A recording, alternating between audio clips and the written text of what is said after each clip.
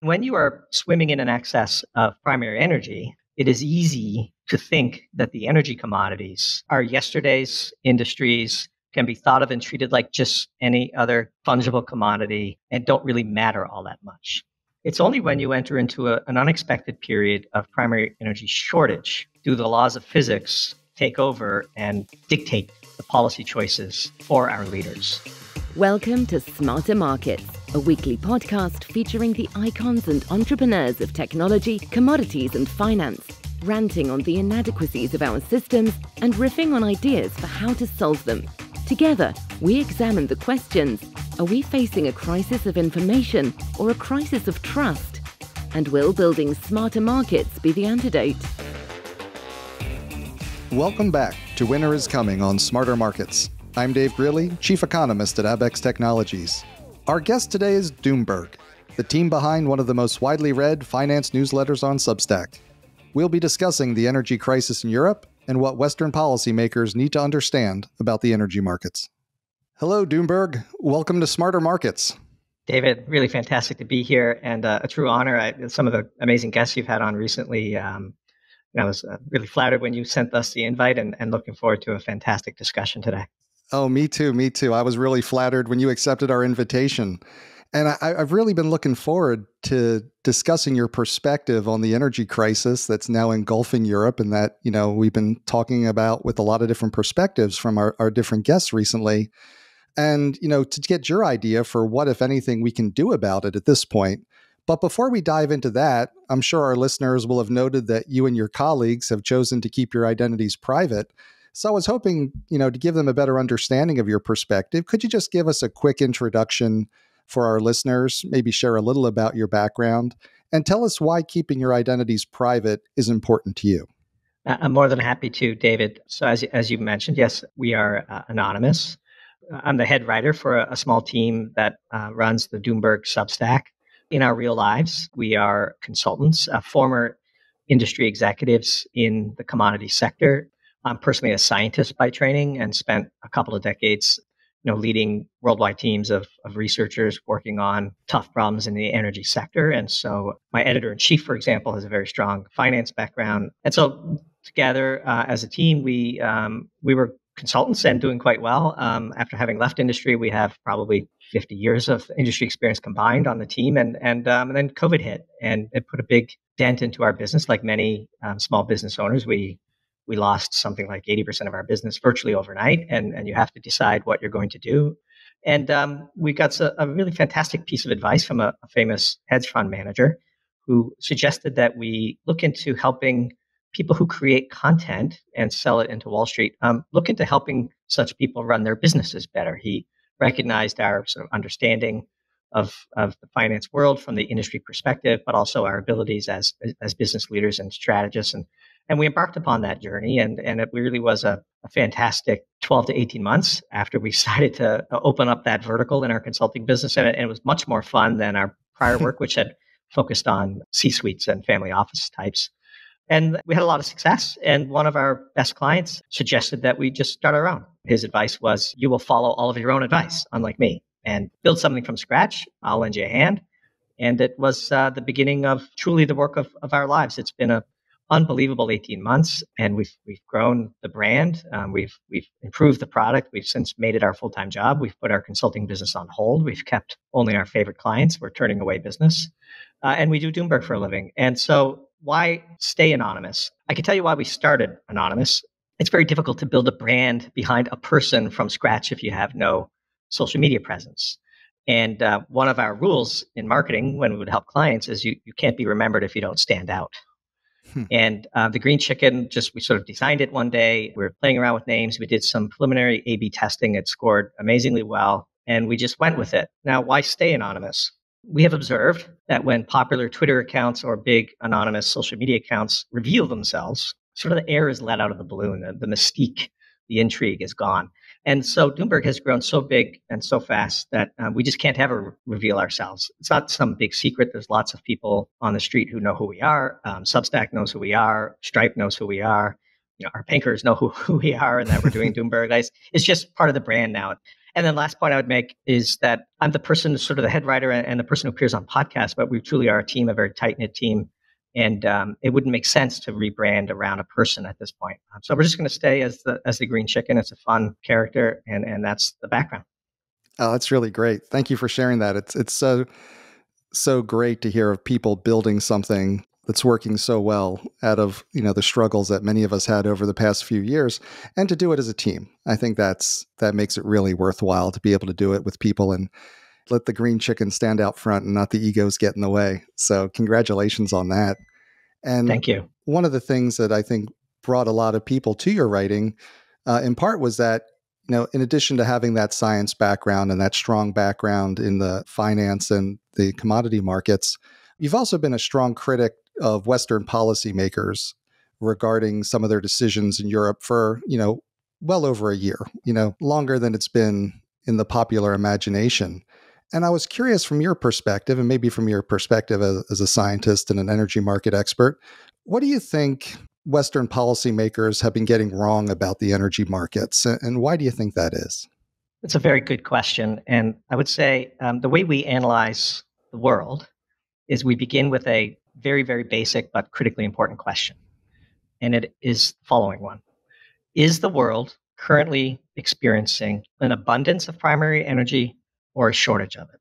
And unless and until you make an intelligent assessment of the answer to that question, it's very difficult to analyze the markets. For the better part of the past 2 decades, the Western world and a group of leaders within it have been bathing in an excess of primary energy, driven predominantly by the boom in shale oil and gas production in the US. And when you are swimming in an excess of primary energy, it is easy to think that the energy commodities are yesterday's industries, can be thought of and treated like just any other fungible commodity, and don't really matter all that much. It's only when you enter into an unexpected period of primary energy shortage do the laws of physics take over and dictate the policy choices for our leaders. And a confluence of many events occurred in the past couple of years that pivoted the world from an era of excess to an era of chronic shortage. And the 3 main ones are, 1, the ESG movement and the desire to defund fossil fuels when we do not have bridging technologies other than nuclear, which is also opposed by the environmentalists. We do not have bridging technologies to get us from where we were to where we want to be with regard to carbon emissions. And yet we still sort of sawed away at the legs of our own stool by chopping away at the acceptability of funding fossil fuel development projects. That's one. But to be fair to the environmentalists, it's also true that the shale booming incinerated a lot of capital, a lot of investor capital. And this was all driven by access to cheap debt and abundant money. And that investor capital was burned. And then the precipitating event of the shutdown of the economy in response to the pandemic was really the catalyst that marks the pivot point from the era of abundance to the era of shortage. And so when those 3 things converged in March of 2020, you saw a wave of bankruptcies, particularly in the shale patch. And the companies that emerged from court-supervised reorganizations have a cash-oriented mindset. They aren't investing. And now we have what we have, which is chronic shortages of primary energy. And one of the themes that we've been pushing, and a phrase we've become known for, is energy is life. And energy commodities in times of shortages are extraordinarily inelastic. And as we've said often, what is the price elasticity of demand for life, and who can pay it?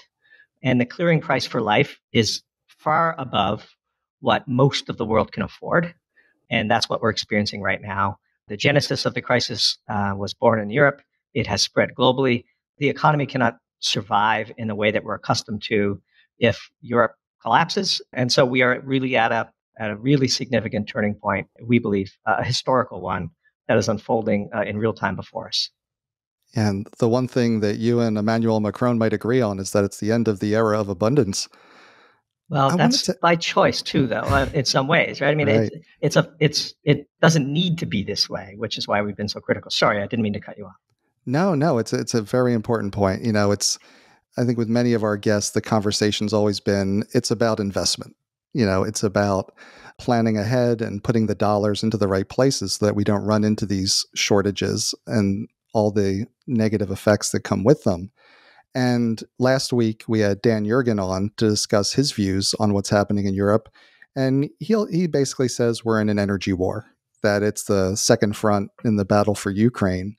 And in this war, I understand that you believe that Putin has the leverage. And is that right, and why? I imagine it goes back to this notion of elasticity. So Putin certainly has the leverage as it pertains to the economic part of this hybrid war.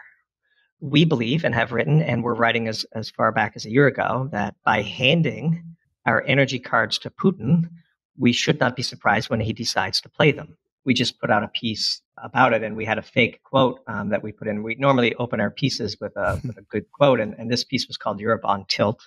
And the fake quote that we used was, in times of war, hand all the leverage to your enemy, then complain loudly when they use it. And we said Sun Tzu, brackets probably. We handed Putin the keys to Europe's energy future. We believe that he understood the leverage that he had and is now using against Europe when he decided, I think, terribly incorrectly, to cross the border into Ukraine and to initiate a kinetic war in the heart of Eastern Europe. I think that was a total blunder, to be very clear. We've been accused by some on Twitter of being sort of relatively pro-Putin in our analysis. We don't think it is unpatriotic to point out the reality on the playing field and to suggest alternatives that we believe would actually help achieve our geopolitical objectives, which is what we've always tried to do. The cards that Putin has were given to him by the West. He's playing them now. Some would say, and I would concur, that completely shutting off the gas from Nord Stream 1 is potentially a sign of weakness and desperation on his part, but it is certainly going to hurt Europe in the near term. What it does for Putin in the mid to long term is a different question whatsoever. But I do believe he has the leverage. He is using it. And we're on the cusp of a very, very serious situation in Europe. In fact, we're in the middle of one, given the headlines of the past week, which have been literally unbelievable. Oh, it's staggering when you look at the prices that are finally passing through. I know people who have been more involved in the commodity markets, you see it happening in, what one might call the wholesale markets, or the futures markets. You see those prices moving, but now it's flowing through to people's, home heating bills and energy bills. And you're seeing the devastating impact it's having on small businesses throughout Europe. And I think you've often made the important point that by trying to cut off the flows of Russian gas, by trying to push back against Russia in that way, we've actually enriched them because of, in the nature of commodity markets, even though the volumes have fallen, the prices have gone up much faster.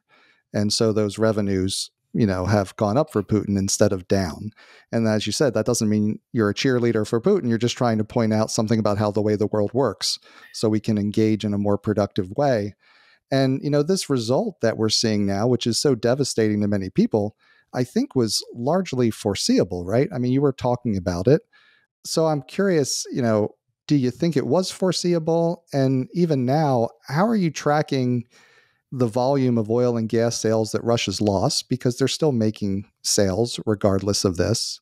And so they're able to keep those revenues up. And where are those remaining volumes going, do you think? So this is where drawing on our direct and real world experience in commodities differentiates our analysis on this important topic, we believe. Anybody who has ever operated, actually ran a business in the commodity sector. I don't mean like worked at a think tank and studied charts or taught at a university and read theory. But if you've actually run a business with a P&L, you understand something very, very quickly. First thing is you make all your money in very short periods of time. And discount cash flow models they're almost meaningless for large commodity investments because that you make all your money in very narrow windows, and then you do your best to tread water in between. And why is that? You make all your money when there's a shortage. And this is because just the analogy we've used, and it was totally predictable. We wrote a piece on June 1st called Crazy Pills, where we outlined what was wrong with the sanctions and what should be done to correct them. And here's all you need to know. Putin exports 10 million barrels a day of oil. If we were successful in shutting in 5 million of those barrels, cut it in half, the price of oil would way more than double. And Putin would make more revenue on the 5 million barrels that were still finding their way to the market. And as perverse as it sounds, We should be encouraging Putin to flood the market. And we should be flooding the market because you cannot win a commodity war by trying to stop somebody else's volume from reaching the market. You can only win a commodity war where your objective is to reduce the value of your opponent's commodity by flooding the market with the commodity. Oil went to minus $37 a barrel on relatively minor excess and a lack of storage at the peak of the COVID crisis. It swung violently to $125 a barrel on shortages as small as 500,000 barrels a day. If we were smart about this and we had people in government who actually took the time to, well, preferably get some experience in industry, but at a minimum, treat them as your allies and get them into a room and have an open and honest discussion about what should be happening, we would have understood this. The sanctions have hurt the West way more than they've hurt Russia. And the pain is still to come. And this is totally knowable, utterly well known. There are very few people with deep industry experience who have the freedom to write a blog like Doomberg. We have no overlords. We can write what we want to write. Our subscribers pay our bills. We have no ads and take no sponsorship, so we can have 100% editorial freedom.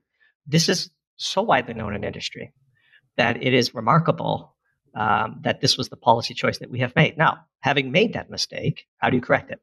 You literally decide tomorrow to A, admit this was a mistake, and B, hold a press conference surrounded by industry executives from oil and gas and say, we were wrong. We're going to do everything in our power to pump as much energy into the market to pivot the world back to a point of energy surplus, which will crush price and will defund Russia's military expenditures. This is the only path forward. All other paths that are being chosen right now do nothing but increase the price of primary energy, which feeds Putin's greedy war machine. Yeah. And it's such an important point that you make about the volume price relationship. And when you go back, so much of Putin's focus seems to be on regaining the status that Russia lost with the fall of the Soviet Union. And when the Soviet Union fell, one of the big drivers of that during its collapse was the collapse in oil and gas prices in the mid to late 80s.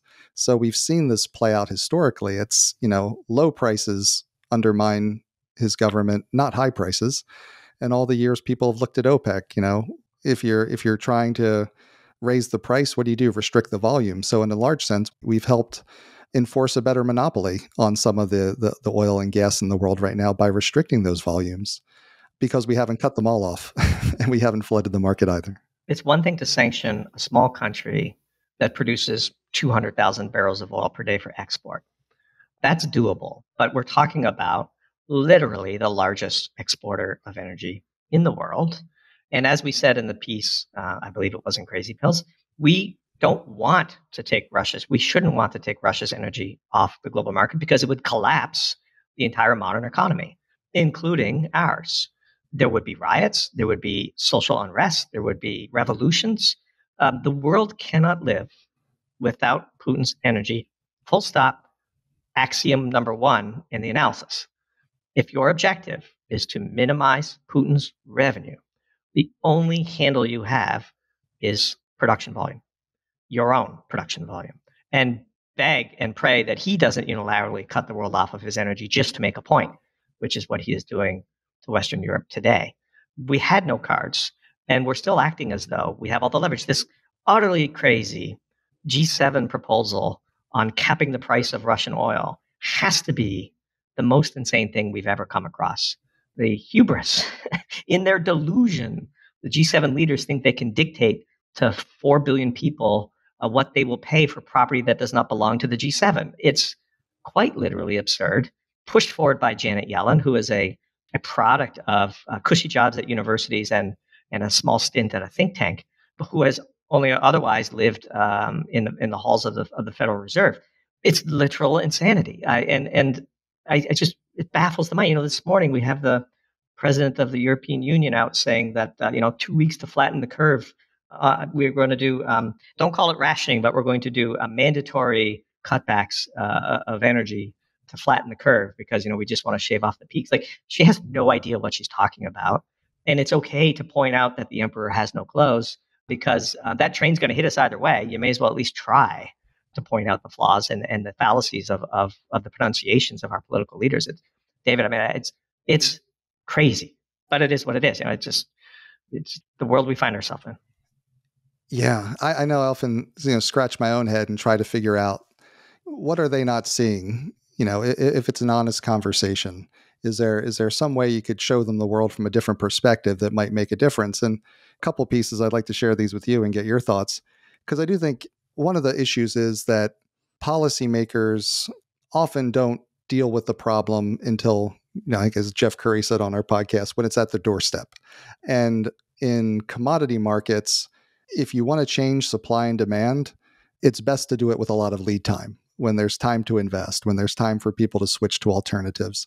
In the short term, not a lot you can do to bring on more supply or to get people to curtail demand other than very high prices that inflict a lot of pain and get people to pull back the way we're seeing them pull back in Europe. So short-term thinking leads to a lot of pain in commodity markets. You got to be longer term. And as you open this conversation with, a lot of the long-term conversation in energy in recent years has been dominated by ESG and energy transition and important things, but not putting enough investment to, make the fossil fuels unnecessary at this point. And we're seeing that happen even before the restriction on Russian flows into Europe.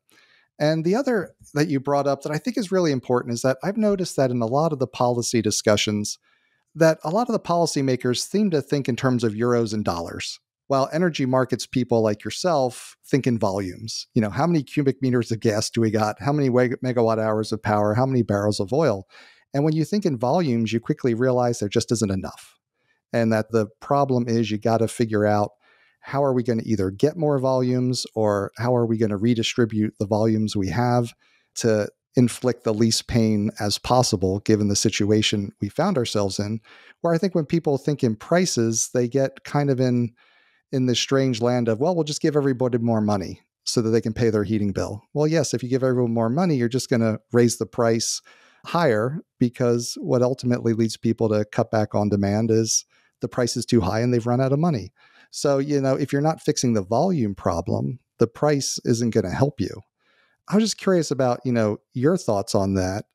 And do you think shifting and maybe, getting people on the policy side to look at markets from that volume perspective could lead to a better policy outcome?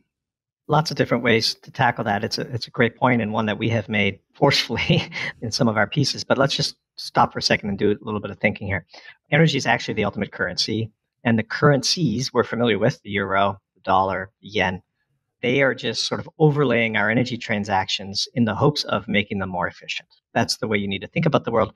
And this is especially true during a time of energy shortage. So everyone is saying the dollar is getting stronger, and the dollar against certain currencies is getting stronger. What are those currencies? So the way we measure the dollar strength today is through this index called the DXY. But if you look at the DXY, 83% of that index is composed of the euro, the yen, and the British pound. All three of those regions are chronically short energy today. And that's why their currencies are debasing for the exact front running of the phenomenon that we know government leaders will do, which is to try to print fiat in a desperate effort to secure molecules. But of course, you can't print molecules. And so the Russian ruble, of course, has strengthened quite radically because Putin has all the cards now. The US dollar is doing quite fine against these currencies because the US is a net energy exporter, or worse, is really pretty much balanced. And so while energy and your relative position as an importer or an exporter doesn't explain all of the variance of your currency movement, it certainly explains a fair bit of it. And in times of chronic shortages, I would bet that your energy position might explain 80% of the variance of your currency's movements, which is what we're seeing today. The yen is collapsing as we speak, which is a sort of another bomb waiting to go off in Asia. So yes, you cannot print molecules. And when you're in a period of shortage, I think we've gone far enough now into the season that and Putin's recent decision on Nord Stream 1 basically assures that Europe is entering the winter with an insufficient amount of molecules. So now the only question becomes, what is the most economically efficient / socially acceptable way to ration the insufficient but remaining molecules that they do have? in our piece, well, we just put two pieces in a row out on Europe because it's just irresistible. But in the piece we put out called The Dead of Winter, we rolled out Doomberg's law of anti-logic. And in that law, we assume that the current slate of Western leaders will make the very worst possible decision at every opportunity. And we advise our clients to assume as much in their modeling. And we predicted price caps, we predicted stimulus, and we predicted protectionism. And not but a week later, it seems as though things are accelerating at such a pace. Literally, not just price caps internally, but we had the president of the European Union today saying that she's considering putting a price cap on global LNG, as though she has some magic wand to dictate to the world the price of something everyone in the world knows she desperately needs. It's like Rome has fallen, and the Roman Senate still thinks it's a global superpower. It's high time for Europe to get very serious about the important business of rationing and doing so in a way that minimizes damage to the most vulnerable in their society. So, for example, if we take what is currently being done, take Germany. They've rolled out a 65 billion euro stimulus to be paid for by, wait for it, windfall profits taxes on the very energy producers that they're reliant upon to get the incremental volumes to get them through the winter. This will simultaneously increase the price, decrease supply, and backfire in the most spectacular way possible, thereby proving the theory of anti-logic. We're seeing the same thing in the UK. Look, this is not easy, and we take no pleasure in having been right. We would much, much prefer to be on this podcast today apologizing for being alarmist.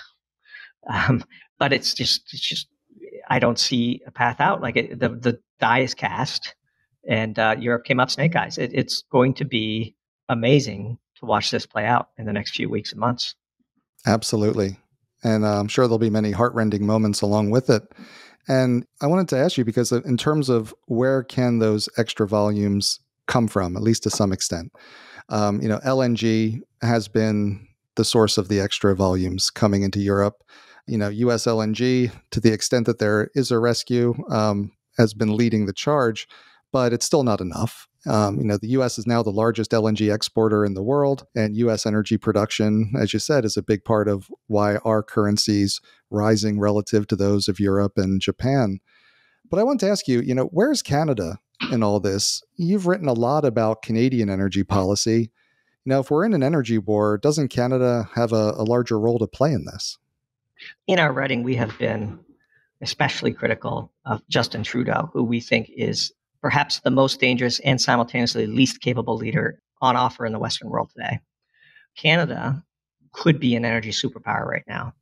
And Justin Trudeau is just another example of somebody who was born on third base and thought he hit a triple. And, the son of a former prime minister who was sort of ascended to the throne, charismatic guy, handsome man, but literally intellectually incapable of leading his way out of a paper bag. And so Canadian energy is trapped. Alberta's oil is finding its way to the U.S. market, but the Keystone pipeline was canceled on the U.S. side. To be fair, Biden shares as much of the blame for that as anybody. But Putin's nonsense about exporting hydrogen to Germany instead of just building, the required liquefied natural gas export terminals. Natural gas in Western Canada is probably half the price of what natural gas is in the U.S., which is 1/10 of the price that it was in Europe last week. To bank on Justin Trudeau's regime to make an intelligent decision in the energy sector, I'd put it this way. If you asked me to select who to be led by, the current slate of European leaders or Justin Trudeau, I would reluctantly choose Europe. So I think we could just take Canada off the board until we see a regime change in Canada, which doesn't seem to be on offer anytime soon. So putting that all together, what's your outlook for this winter, both in Europe and, the knock-on effects potentially for the U.S. market? And kind of what do you see as the best case and the worst case? So the best case is in the next few weeks, the Western world plugs its nose and cuts the best deal it can get for peace with Putin. I know that's probably a controversial thing to say, but as it pertains to resolving the energy crisis, that is the best case.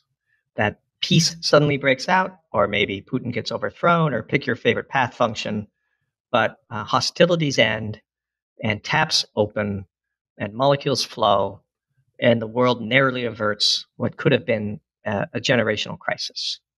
We hope for that outcome, to be very clear. Nothing would please us more than this crisis passing with minimal hardship borne by those who can least afford to bear it. That's the best case. The worst case is a rapid and hyperinflationary dissolution of the euro.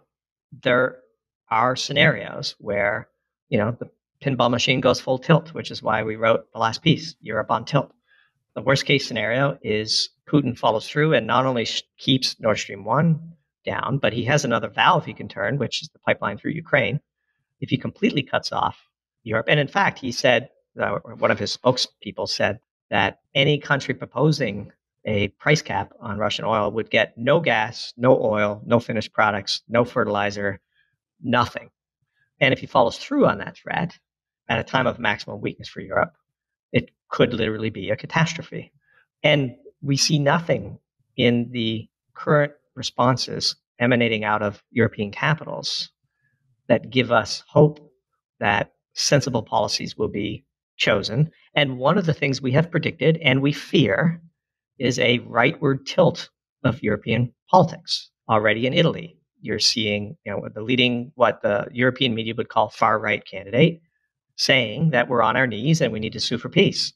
We're seeing demonstrations in the Czech Republic. We're seeing demonstrations in Germany. There is a major risk to the ruling elite in Europe that if they continue to get this as wrong as they have, that they will lose the authority to lead. And we don't think they will go down without a fight. And so, there's lots of scenarios. You're talking about a really chaotic situation, which is incredibly difficult to model. But if they enter the winter with as a chronic a shortage of molecules as we anticipate they might, and if in their efforts to rationalize those molecules in an efficient way, they bundle it and make things worse, which again, all evidence would indicate they will.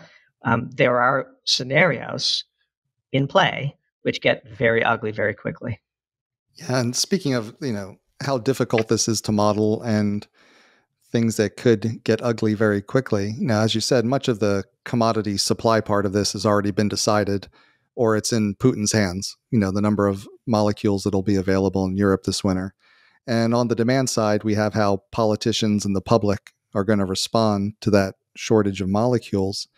So I was curious, as analysts and followers of the market, participants in the market, what are you following to keep on top of how this is playing out and determine, are we heading to the best case, the worst case, and which is the next leg? It's a great question. So I guess the best way to answer it is to tell you what our Bloomberg Terminal Launchpad fires up with every morning when we make it to the office. We look at the price of natural gas in the US, we look at the price of natural gas in Europe, and we look at the price of natural gas in Asia. Often unspoken about in this crisis is the impact that elevated natural gas prices in Europe is having on Asia.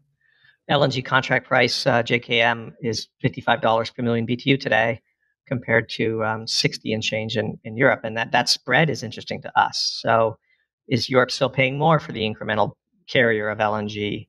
We look at the coal price. So one of the charts that we make that we've not published yet, but we're going to sort of share it with our Pro Tier subscribers in a presentation later this month, is we have developed a way to correct for the units of trade of all of these different commodities, so that you can just read across in a very simple way to see on a sort of dollar per million BTU basis, is oil more expensive than coal? Is coal more expensive than natural gas? And if so, where? And one of the interesting phenomenons that we see right now when we eyeball that chart is the price of coal is actually higher than the price of oil, which is interesting because in theory, oil has far more utility. You could do many things with a barrel of oil. With coal, you can basically just burn it to make steam, to make electricity. And so that coal is more expensive than oil is a fascinating little nugget of insight into the global economy. We obviously look at the major currencies, the Japanese yen, the euro, Canadian dollar, Australian dollar, and then obviously electricity prices in Europe as well. Year forward prices, we look at the shape of curves. For example, the natural gas curve for Dutch TTF is pricing extraordinarily elevated prices out till 2024. Prices that just a year ago would have been unthinkable, literally, are now priced into the curve out 2 years. $40, $50 per million BTU natural gas. No economy can survive that. And so what would we look for? We would look for increased flows. You can actually track the flows through Nord Stream. Bloomberg is just a really powerful tool for the analyst, and no matter what they charge us, we'd pay it. Don't tell them that. But so again, those are the main ones. We look at the molecules, the price of molecules. We look at the currencies, and of course, you always keep an eye on gold and Bitcoin, sort of as reads for market mania or lack thereof. That's great. That's really helpful.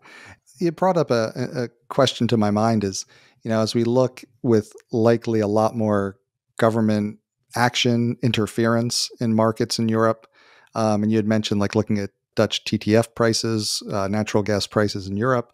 Are you worried that those prices are going to stop being representative of the underlying supply-demand situation and more representative of the political risk and interference in markets? So there's a lot of thumbs on the scale right now, and a lot of it is sort of whispered about, and you don't want to sound too conspiratorial because, okay, what other prices on your Bloomberg don't you believe? We, of course, were accused of putting too much emphasis on the relative strength of the Russian ruble because, the constant refrain on Twitter was, oh, what can you do with a ruble?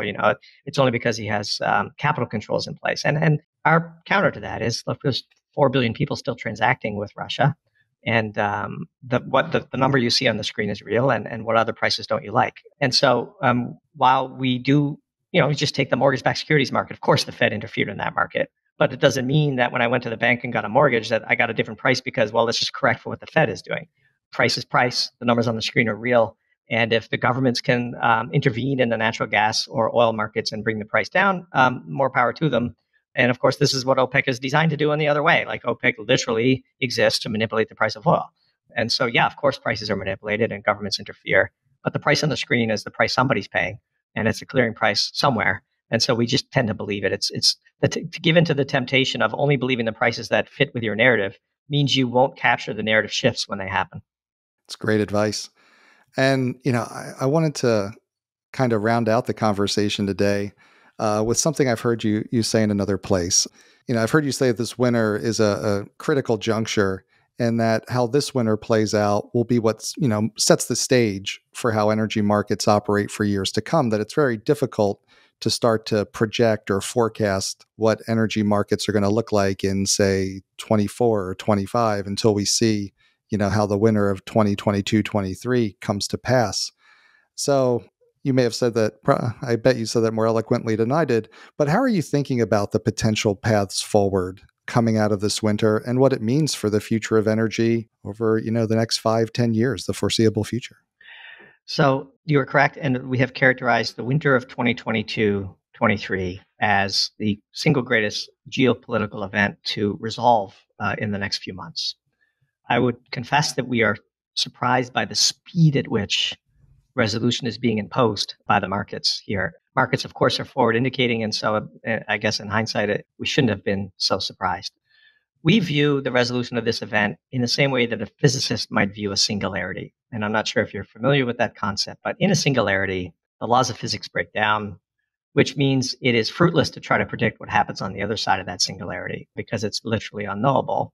The Big Bang theory is predicated on such a singularity, and famous physicists like to say that it doesn't matter what happened before the Big Bang because it was a singularity. And we think there's an economic singularity on the horizon. And the range of potential outcomes are so chaotic that it is basically fruitless to try to model it.